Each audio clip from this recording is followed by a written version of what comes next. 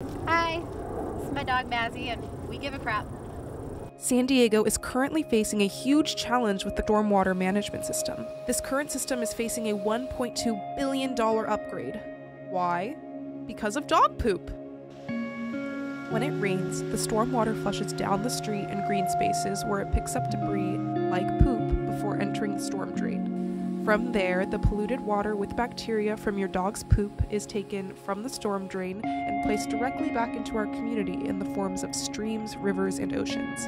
Essentially, failing to pick up your pet's waste allows harmful bacteria to enter into our water systems and oceans.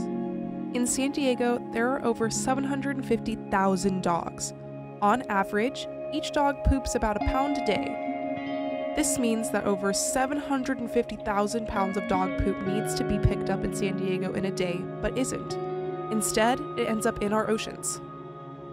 Poop is responsible for 20% of the bacteria that we find in our water. This includes E. coli and harmful parasites that are dangerous to humans. Now do you give a crap? There are two easy things you can do to eliminate pet waste in our water.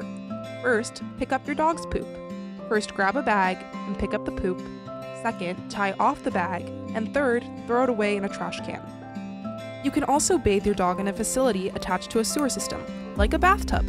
After a long day of rolling in the dirt, and probably other dog poop, it is important to ensure any residual bacteria on your dog is disposed of properly, instead of rinsing your dog off in the lawn. Don't pick up your dog poop because you're afraid to step in it.